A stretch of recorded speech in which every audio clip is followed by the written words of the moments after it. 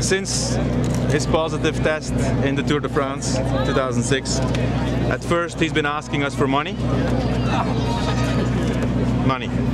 Basically a lot of money to help pay for his legal advice. Not, no, of course not. Otherwise, I don't think we would be standing here.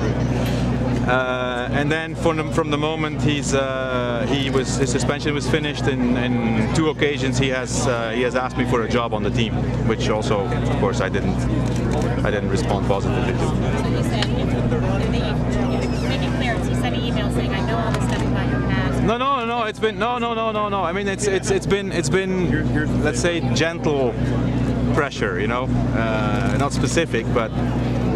I mean, you don't go and ask for a bunch of money to somebody if there's nothing else behind, if you have no second thoughts. You cannot just show up and say, hey, can you please help me because I have no money. Yeah, but before Landis said you got these emails, these threatening emails saying I'm going to go to your head. Oh, this is not, yeah, these emails are, you know, like now in the recent past, but I mean, it started, let's say a few months after his Tour de France victory, or when he was stripped of his Tour de France victory, when he started to ask us for money. And that's what